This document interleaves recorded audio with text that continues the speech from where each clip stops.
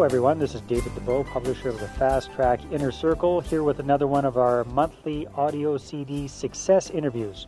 And this month I have the pleasure of interviewing Canadian personal financial guru and TV personality, Gail Oxlade. Gail, how are you doing today? I'm doing really well. That's great. Now, over the last decade, Gail has written 10 books on personal finance, published a financial magazine for women, hosted and co-produced a primetime personal financial TV show, and worked with Canada's leading financial services companies to help educate their employees and clients. Gail is one of Canada's most successful and respected financial writers. She has also been a regular feature writer for the Globe and Mail, Chatelaine Magazine, Money, and Forum. Originally born in Jamaica, Gail immigrated to Canada in 1977 for God knows what reason, Gail. Well, there was a fair amount of political turmoil in Jamaica at the time. The island was pretty well boiling. I see. And so a lot of us ran for the hills. I see. And Canada looked like a good choice for you. It's been a great choice. It has, yes. I say that tongue-in-cheek because I spent 10 years in Costa Rica myself, and when people find out that I came back, they want to smack me upside the head. Well, the thing is that a lot of us don't appreciate what a fabulous standard of living we have here and how much opportunity there is here. That's very, very true. Now, personally, Gail, I enjoy watching your show Till Debt Do Us Part on TV very much, and I really like your no BS style. You don't pull any punches. I try not to. I think that honesty is probably the commodity that is most essential in this. Yes. And so I tend to lay things on the table pretty well as they are. Right. Now, seeing that everyone on the call that's listening to our call today, Gail, is interested in becoming wealthy, I thought you'd be the perfect person to interview today. And just to kind of give you a little bit of a background, Gail, I'm sure you're familiar with Robert Kiyosaki and the whole Rich Dad, Poor Dad thing. Our group of people were Canadianizing Robert Kiyosaki's message and bringing it here to Canada and making it applicable here in Canada, and that's what Darren Weeks, my business partner, does. He speaks across the country trying to help elevate the financial IQ of Canadians. Right. So I think a lot of us have a problem with consumer debt, and that's where you definitely are an expert. So, yeah, I guess we'll just get right into the questions. Great. Now, how did you first become interested in finances in the first place? I used to be a consultant, a management training consultant, and one of the projects that I got was to create educational material for a financial institution to teach them what an RSP was and how to sell it. And so I wrote self-paced material, and it worked so well, we decided to do it for every single product the financial institution sold. So I did that, and then did it again, and I did it again, and I did it again, and by then I had seen every single product being sold to the financial services sector and had the unique perspective in terms of not only dealing with one product in a great deal of detail, but seeing them all and how they all dovetail together. So I saw credit, and I saw investments, and I saw insurance, and that gave me a sort of an unusual perspective. Interesting. Well, that explains how you got into it in the first place, and how. And very holistically. Yes. Not just sort of invest, but I don't really care whether you have any debt or not. It was very holistic. Right. And how did you first kind of click into this massive consumer debt problem that we as Canadians seem to be embroiling ourselves in? And it's a huge problem. Well, what happened was the network Slice that had this idea for a television show, and they asked for producers to come and pitch them. And a couple of the producers got in touch with me and said, would you be interested in doing this? And the one that I chose to work with eventually won the contract with Slice, and so they're producing this show for Slice. And that was really my first foray into what's referred to as lifestyle television. And it's been a real eye-opener for me in terms of seeing how TV's made, and I've really enjoyed that whole process. Fantastic. Now, we've all heard about how serious the consumer debt problem is for Canadians. Do you happen to have any stats on just how bad it really is? I have some stats, and it is really bad. Our stats tend to get reported to us a little bit behind. Yeah. So I'm going to give you some stats from 1982 to 2001 first. And in that period of time, we have watched our debt just grow so dramatically. so in 2001, Statistics Canada reported, I'll start that again for you, with a pause. In 2001, Statistics Canada reported that about 47% of households in Canada were spending more than their pre-tax income. Wow. Half of Canadians spending more than their pre-tax income. Okay, and that was up from 39% in 1982. And as if that isn't bad enough, since then, the numbers have gone up even further, because now we know that more money is being put on lines of credit and credit cards than ever before. In fact, compared to 1999, from 1999 to 2005, our line of credit use has gone up 133%. Oh my goodness. Our credit card installment debt use has gone up almost 60%. We're spending almost 42% more on vehicle loans and 32% on other debt, which can be anything from buy now, pay later to pay advance loans. So as bad as things were before, they are worse now. It sounds like we're heading towards a crisis. Well, there's no doubt in my mind when I look at the families that I'm working with that even a small increase in interest rates will have a significant effect on their ability to continue making their payments. Because as it is, people are falling further and further behind. One of the reasons why the crisis has not hit yet is because credit has been so accessible that people keep being sent new forms of credit. And they're using those new forms of credit to continue making their minimum payments on their existing debt. So they actually cannot pay their debt from their cash flow, but because they're being granted more and more credit, they're using credit to pay credit. That is amazing. Now, it is amazing. You know, I know that my parents and my grandparents were real savers. They always saved up to buy things and paid cash for practically everything. David, they had to. They had no credit. There you go. Okay. That was the problem. So credit cards didn't come to Canada till 1965. Okay, so it's only been since 1965 that this whole idea of using money you have not yet earned became something that was even a possibility. And that's part of the reason why we're having so much difficulty with it, because it's relatively new as an instrument to us. It's relatively new.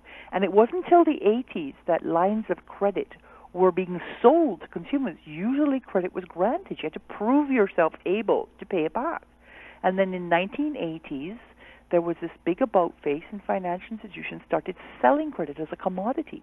And so that is why we're in such deep doo-doo. So basically, if I understand you correctly, it's just the ease of getting credit that has thrown everything so out of whack for these younger generations. Absolutely, and it's not just the credit that's available here in Canada, because credit products are flooding across the border. And so we are using credit being granted from our southern cousins. And part of the problem there is that the rules that apply in the U.S. to U.S. users do not apply to Canadian users. And so what's happening is that we're seeing product come across the border that are phenomenally punitive to use. But because people have no idea the trouble that they're getting themselves into, they're embracing it wholeheartedly. So I've seen credit cards come across the border charging upwards of 38% when you factor in the fees. My goodness. And those same cards position themselves as being better than the cards being granted by our banks. You know, the hands in your pocket ad. Yeah. Yes. There you go. And those are that's one of the companies that's charging those outrageous.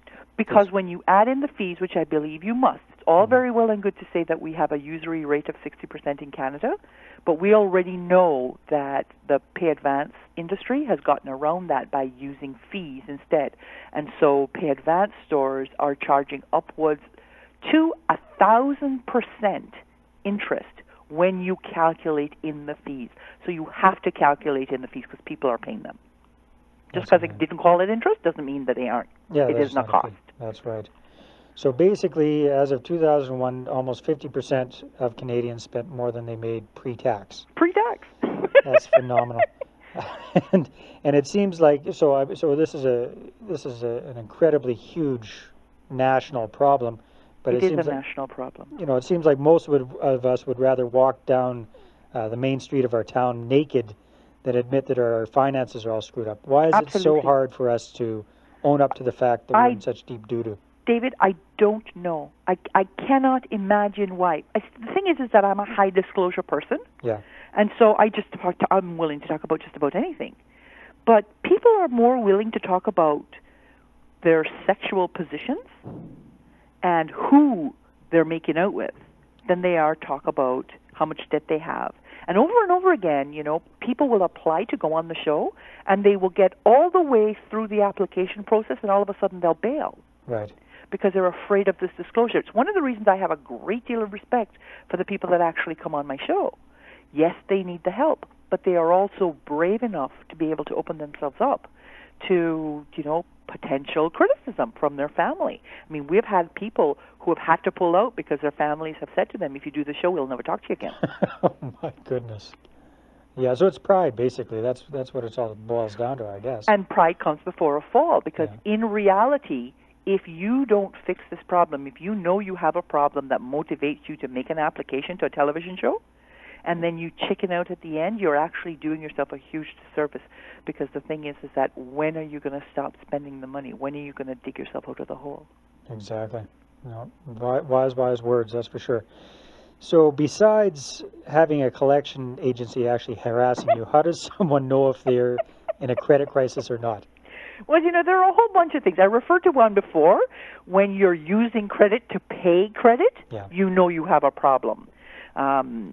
If you find you're writing checks for the amount that's greater than the amount you have left in your bank account, you know you have a problem. That translates to be called a rubber check, I believe. Is that That's right. It bounces all over the place. Boing, boing, boing. If you constantly apply for more credit because your credit is at its limit, you have a problem. If you're borrowing money from your family, from your friends, from your coworkers, if you're taking an advance on your salary, you know you have a problem. And, you know, if you can't meet your basic expenses, if you're starting to put your food on your credit card for anything other than convenience, then you have a problem. How about payday loans? Hate them. Yeah. The thing is that very often the people who go, and this is part of the reasons why I hate this product so much. People who go there feel like they have no other alternatives. And I'll give you an example, okay? Yeah. I worked with a couple who they had some debt and they were living paycheck to paycheck, and their daughter had an accident, and they had to take time off work to take their child to the hospital and to care for their child until the crisis had passed. They couldn't make their mortgage payment without going to a pay advance store because they didn't have access to credit in the traditional means because they already used it all up. Yeah. So it pushed them even further. But the rates are so rapacious that there was no way for them to ever get out of it again. Okay? And that's the problem with going to those places. I mean, they, you know, short of breaking your legs, they break your soul. Yes. And ultimately, there's no way to get out of it. Well, I guess there must be a way to get out of it because that's what I do. That's what you do. That's what you were doing on TV. So. Well, you know, I pull people's belts so tight that they squeak. That's the first thing. Okay. Well, I've seen that. I've seen your first day, and you've got your jars out there, and you know you're divvying up stuff, and it comes down to food, and they end up, you know, there's a family of 5, and they've got $25 this week to buy food.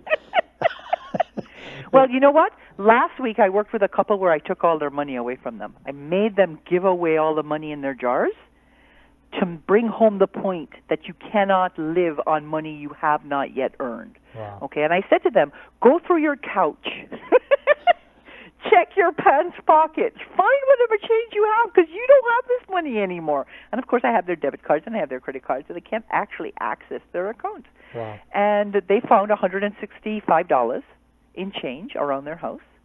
And I said to her when we did our checkup, I said, so you did good. And she said, yeah, and I have $86 of it left. She said I spent $1.99 on food this week. Right. Well, because they're digging into the bottom of the freezer, I guess. That's right. And the thing is that, you know what?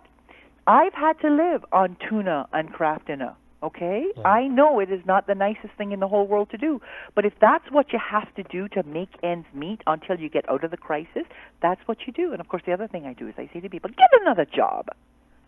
You do? Yeah, well, you know what? There are 24 hours in a day. Right. So you can work harder or you can work smarter. You can decide. And that may mean upgrading your career. It may mean just going out and getting another job. Find a way to make more money. You know, people like to walk dogs or cut their friend's hair, or, I mean, there are a bazillion ways to make some more money. And if that's what you have to do to dig yourself out of the hole, that's what you do. Suck it up and work harder. I guess. I mean, we're watching, I heard on average 4 hours of TV a day. That could be replaced with a part-time job, that's for Absolutely. Sure. Yeah. And if that's what's getting you towards your goal, then it should be worthwhile. Excellent excellent advice. Okay, Gail, you've broken me. I realize it. I admit it. I'm walking down the street naked. I admit I'm in a credit crisis. So now what do I do? Well, the first thing you have to do is you have to get the debt paid off. And the only way you're going to get the debt paid off is to, first of all, figure out what you need to spend. So you have to make a budget. Ooh, okay? the B word. B word, yeah.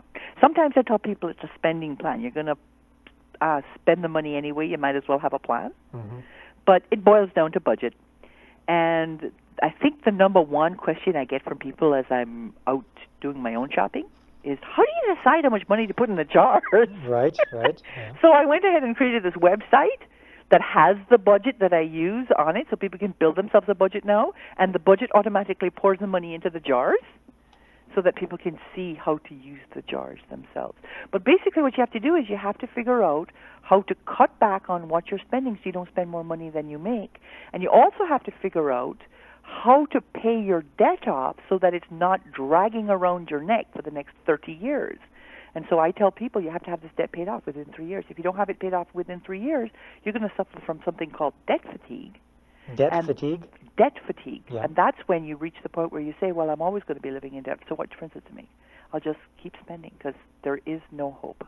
Okay, so just speaking of debt, now you've done quite a few of your shows, and typically you're dealing with, normal middle-class Canadian families, right? Mm-hmm. I mean, they're fairly typical. What's, in your experience, been kind of the average debt load that they're carrying? Oh, there is like no average debt load. There isn't. Okay, there is no average debt load. I've seen a couple with an income of $3,500 a month with access to $100,000 worth of credit through a variety of credit cards. Can you believe it? Yes, unfortunately I can. Yeah. Okay. And I've seen people with as little as $20,000 but with no idea how to get it paid off because their spending is so out of whack that they can't find the money to pay down the debt. Right. Okay? And so it really isn't a question of how much debt do you have. It's really a question of how much money are you spending. Because over and over again I cut people's budgets. I'll cut their budget by 60%. I'll cut their budget by 80%. And they will tell me at the end of 4 weeks they still have money left in the jars. And I say, how can you have money left in the jars when I cut back on your budget so much? They say, because they're paying attention now. Right. So I just finished working with a couple who not only had money left in the jars, they had enough money to buy me a present. They bought me the most beautiful shovel, and they lithographed it to say, thank you for helping us dig ourselves out of debt. It was fabulous. That is excellent. So just, Gail, just for the folks that haven't seen your show yet, and I'm sure they'll be watching it after this call, what are the jars that you have people set up?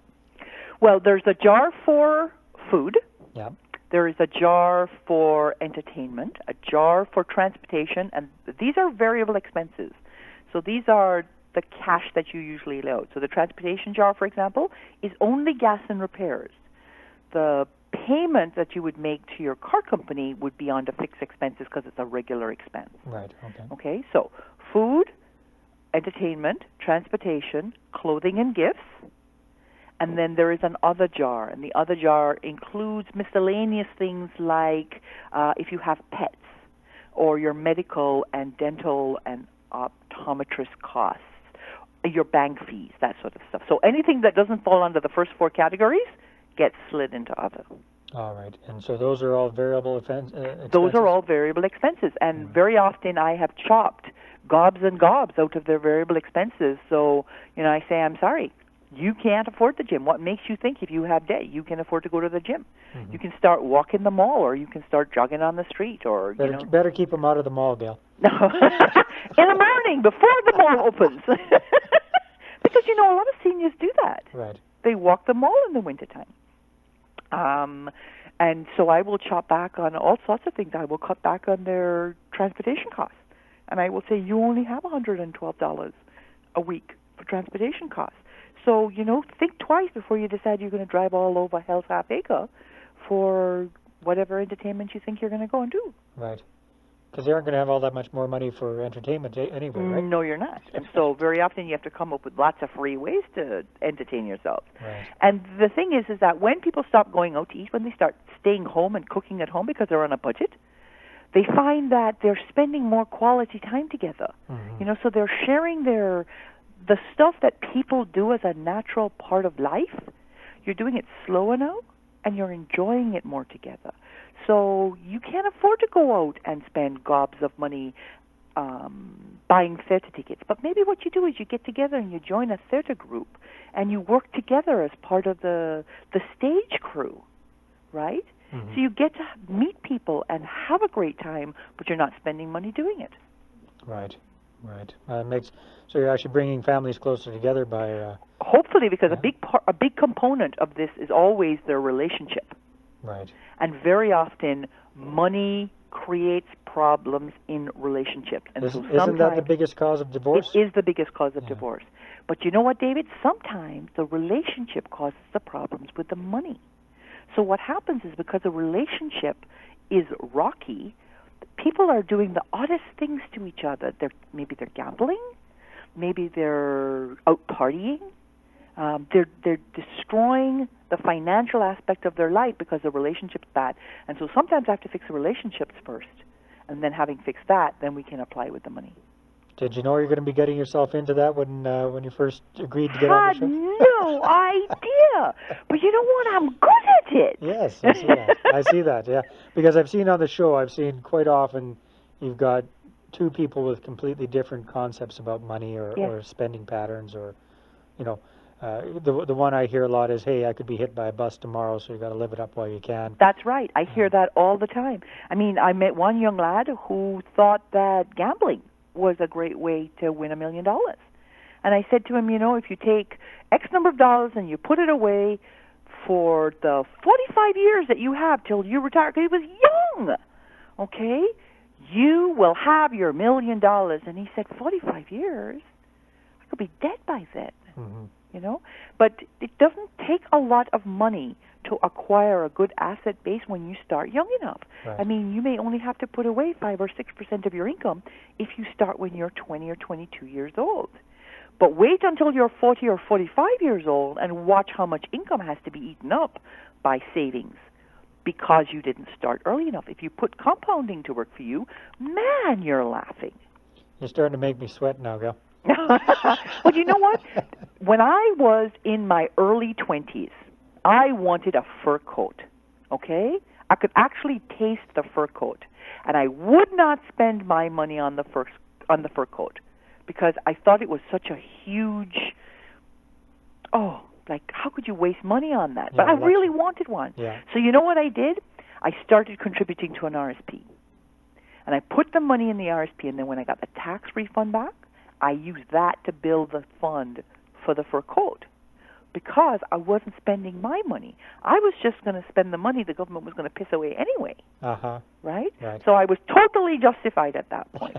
And so you can play games with yourself like this. People have money set points in their lives.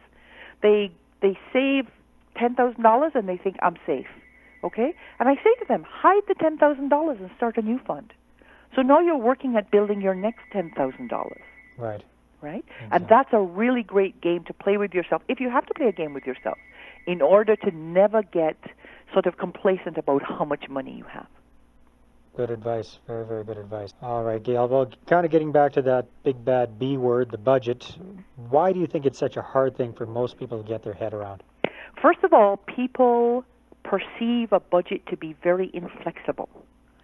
They put money in categories, and then when something happens and pushes them out of their range, their financial range, they feel like they've blown their budget, and so this budget thing doesn't work. Okay? But that's not what a budget is. As I said before, a budget is a plan for how you're going to spend your money. But plans need to be flexible enough to change. And so one of the questions I often get from couples when I give them their jars is, can I move money between the jars? And I say, absolutely. Okay. Yeah. Because the fact is, what you cannot do is spend more money than you make. That's what you cannot do. That's against the rules. Okay? But if you want to take your entertainment money and put it in your food jar, feel free. If you want to take some money out of transportation and put it in your gifts jar because this month you have 4 birthdays that you have to cover, go ahead. Go crazy. Okay? Just take the bus that month. That's what you do, or walk. Right. Okay? You need to know it's your money and you get to spend it the way you want to spend it, but you can't spend more money than you make. Because when you spend money you have not yet earned, you run the risk that when it comes time to earn that money, you may not be earning that money. You may be sick. You may be taking care of an ill child. You may be facing some other kind of crisis. And then you have 2 stresses, the stress that you're dealing with plus the stress of the fact that you have debt you accumulated before that you now can't afford to pay back. Yes. Yeah. So the way to have a happy, balanced life is to keep things in balance. And that's what a budget is. A budget is balancing the money you make with the money you spend. And being flexible within that as long as you're not spending more than you make. Absolutely. And so, you need to save some money. You need to have some money set aside for emergencies. You need to be actively paying down your debt. And then after you've accumulated those amounts in your budget categories, feel free to disperse the rest of the money any way you want. Yeah, so that gives people a few more options there. That's great. Exactly. Okay, so we've admitted we're in a crisis. We've got our jars together. We've put together a budget. We're starting to live within that. And again, I highly recommend anybody who hasn't seen your show, they watch it a few times or as often as possible, because it's really good. It's very practical, hands-on ways to deal with your debt. I think that's one of the things that has surprised me the most about the show is how many people are watching it and saying to me that they are learning from it. People are telling me that they're taping it and then watching it again and again because they have this sense that they have things to learn from it. And I get letters from all over the world. Malaysia, wow, Australia, people who have used the tips and techniques I've delivered on the show and have used them to get themselves out of trouble. Oh, that's fantastic. Now, for those who haven't seen the show, they're on the call, what are some of your rules of thumb when it comes to debt repayment? So paying off that huge debt that we're carrying, our consumer debt. Well, first of all, one of the things you have to do is make sure you have enough money so that you're paying off the debt. Sometimes people's cash flows are such that their needs, not just their wants, but their actual needs are eating up almost all the money that they make. And so maybe that means you have to go out and get a second job. You have to work harder, or you have to work smarter, or maybe you have to get a third job. Okay, you have to find the money it'll take to repay the debt. And then you have to decide which debts to pay off first. Mm-hmm. So now, people say, is there a rule? And I say there are no rules. It all depends on what works for you. Some people like to pay off their most expensive debt first, and that's my first choice. Mm-hmm. But some people like to get rid of the small bills and get them out of the way so they don't have 9 debts anymore. No, they just have 4 that they're working on. Right. And if that's going to motivate you, then you know what? Whatever floats your boat. Okay? Yeah. You also have to look for ways to reduce your interest costs. So either you consolidate using a line of credit or an installment loan, or go and negotiate with your different creditors and say to them, listen, I am this close to bankruptcy, okay? Mm-hmm. You can push me over the edge or you can help me pay you back. My best intention is to pay you back, so help me do this. And they will do things like reduce your interest rate or eliminate the interest and ask you just to repay the principal, okay? Wow. And make sure you're always paying at least the minimum so you don't end up ruining your credit history, because if you do wreck your credit history, your interest costs will go up. You will pay more interest because you are a bad risk. All right. Okay. Well, that kind of. Sorry, I didn't mean to interrupt. Do you have any other rules of thumb for debt repayment? Well, I don't think most people need more than 2 sources of credit. Okay. Okay. one that you use regularly and one for a backup just in case. Because, for instance, there are places you will go that will not take your form of credit. Right. So when you say 2 forms of credit, you mean two credit cards. 2 credit cards, basically, So I say to people, like, if you have 12 credit cards, why? Right. Narrow it down to 2, pay them off, and get rid of them. Okay? And if you have any store cards at all, you're dumb. Because they charge the most interest. Right. The other thing you can do is, I have credit cards, and I use my credit cards religiously, but I use my credit cards as convenience cards. Mm-hmm. So what I do is, let's say I go out today and I buy some gas. I open up my checkbook register, and I put in gas, and then I put in $45, and I deduct it out of my checkbook register. So I know I have already spent that money, so I am not tempted to spend it again. Okay? So I'm almost using my credit card like a check. Then when my bill comes in, I compare my statement to all those charges that I made, and I write the check number or the transaction number if I'm paying by telephone or by internet. Beside all of those things, that way, if something I have charged has not come through on my statement, again, I'm not tempted to spend the money twice. Right. Okay, because I've already got it deducted out of my bank statement. Smart, very good. And I've been doing this since I was about 20. Well, you're way ahead of the rest of us, that's for sure, Gail. Well, you know what? I hate debt. Yeah. I can't sleep at night, David. If I have debt hanging over me, if there's something that I have not paid for some reason, like I can't sleep at night. I don't understand why you would put yourself through that. Because there are lots of people that I meet that say that.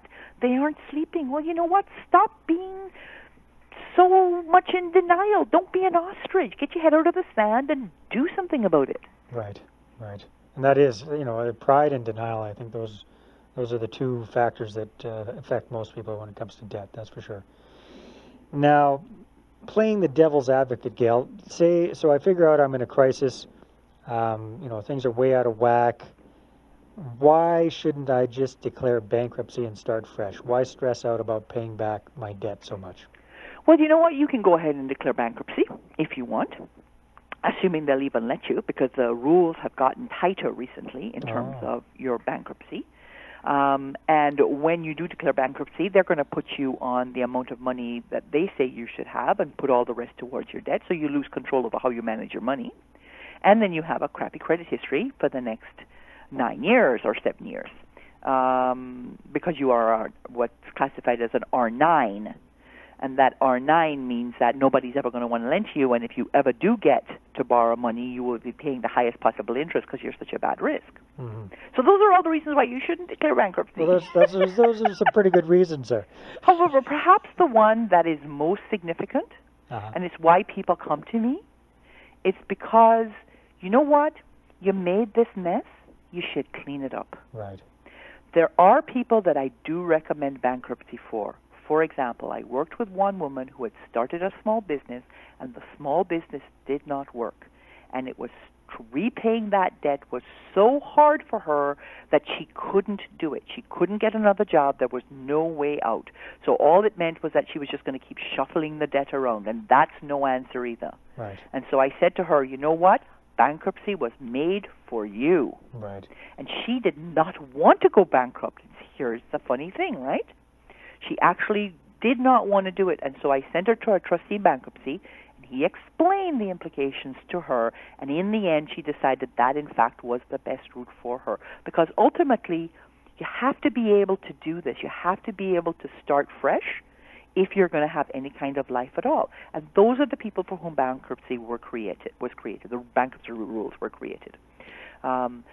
There is a couple I have just recently started to work with, and bankruptcy would be the easiest way out for them. And we have decided that that is not an appropriate response, that they will do whatever is necessary to meet their commitments so that they can, hold their heads up and go forward with some pride. I think that's huge. I couldn't agree more. I mean, if you've really gone for it and you've tried to start a business and it hasn't worked for whatever reason, that's one thing. But if you've created this mess for yourself just because you've been buying Gucci bags and stereos and what have you, and racking it up all on your credit cards and eating out all the time. Time to pay the piper. Exactly. It's time to, own up to it and face up to it and change your ways and take responsibility. Absolutely. Right. Okay, now Gail, say I have a slightly, how shall we put it, tarnished credit history. I've got a few little blemishes there. You've convinced me that my bankruptcy really is a last resort. It shouldn't be what I do. What are some good ways to get my credit back on track? Here's the thing. The only way to get a good credit history is to use credit wisely. Okay? So now I'm going to tell you, you have to go and borrow some money. So take out a loan and make an investment. Okay? The perfect example is to borrow money for an RRSP. Okay? Use your tax refund to pay down the loan and make sure you get that loan paid off well before the 12 months. If you take 12 months to pay back that loan, what it means is that next year you're going to have to borrow your RSP contribution again. Right. Okay? But if you make the commitment to using this to repay your loan quickly and build a good credit history, and you want to continue making RSP contributions, then what you do is you pay off that loan in 6 months, and then you use the next 6 months to start making your next contribution so that you get ahead of the game. All right. Okay? Yep. The other thing you can do is if you have someone who really loves you, because I'm telling you, if you're the co-signer, I'm telling you not to do this. Okay. But if you can find someone who will co-sign for you or guarantee it, then borrow, let's say, $1,000 and stick it in a GIC, or a term deposit rather, for 60 or 90 days, and then pay it back. And what you'll do is you'll start establishing a credit history. Okay. The other thing you can do, if all else fails, is you can get what's called a secured credit card. And with a secured credit card, you put down an amount on deposit that's usually double the amount of credit that you have access to. So if, for example, you want a credit card with a $1,000 balance or with $1,000 worth of credit available, then you'd have to put $2,000 down on deposit. That way your credit card is secured, there's no risk to the lender, you use that credit card on a regular basis, pay it back on time, reestablish your credit history. Right. Okay. And how long does that usually take if you're, really deep in due to? I would say 9 months worth of transactions probably cleans up your credit history really nicely. Really? Well, that's very fast, really. Yeah, it is very fast. It's amazing how, and that is in a current credit environment, okay? If money gets tight, you know that little blip we had in the credit market recently? Yeah. And money shrank. It was not as accessible. Then it becomes harder to get credit. But in the environment that we're in today, it would take you about 9 months to clean it up. Very good, very good. Now, Gail, you say that people should not use a credit repair company. Oh, don't waste your money and your time. Those people can't do anything for you. I mean, only lazy people do that. People think that, I don't want to take the time. Well, it's your credit. You clean it up. Because, in fact, credit bureaus do not allow other people to act on your behalf. And so anybody who claims that they can find a loophole to fix this problem for you is lying. So if I understand you correctly, you're basically saying if you hire a credit repair company, they're going to make you do all this stuff you can do on your own anyhow. They're going to, exactly. And charge you for it. They're just going to tell you what to do and then charge you for it. So you might as well just listen to what I'm saying. It's free. Do what I say.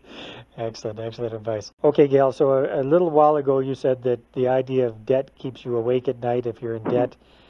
But then again, you say that not all debt is bad debt. So for you, what's the difference between good debt and bad debt? Good debt is debt that ultimately will allow you to build assets. So, for example, a student loan, which then translates into a better job, more income, lets you build assets. An investment loan lets you build assets. A mortgage lets you build assets. Buying a new pair of shoes on a credit card does nothing for your future assets, and therefore you probably shouldn't spend that money on credit. Right. Right. Okay. So there we have it. So anything that's moving you forward, either in your career or your investments or real estate holdings, that's good debt. Bad debt. And anything that's just a drain on your budget, that's bad debt. I think we call that in our language here with the Rich Dad organization a doodad. Yep. Okay. And what are some good reasons to borrow? You kind of touched on them, but do you have any other Yep, good reasons? if you want to borrow money to start building an investment portfolio or a retirement plan, that's a good reason to borrow money. Mm-hmm. As I said, you want to pay that back as quickly as possible. Otherwise, what happens is you get into the trap where you're always borrowing to make your contribution, and then you're paying interest. So ultimately, if you can borrow the first time and get you into it, and then you can use your tax refund to pay down your debt and pay off your debt quickly, then you start making your contributions regularly. If you are helping your kids to get a great education, that is very good debt, because one of the things that you want to do is you want to give them the groundwork so that they can make better than minimum wage for the rest of their lives. But if good you luck are, getting paid back on it, though. Well, here's the thing. Very often people go out and they go to school and they rack up all this student debt. I blogged this on my website just recently. Uh-huh. They rack up all this debt and they get a degree in ancient Chinese history and become a bus driver, which is a good job, but that's not what the student debt was for. Right. Okay?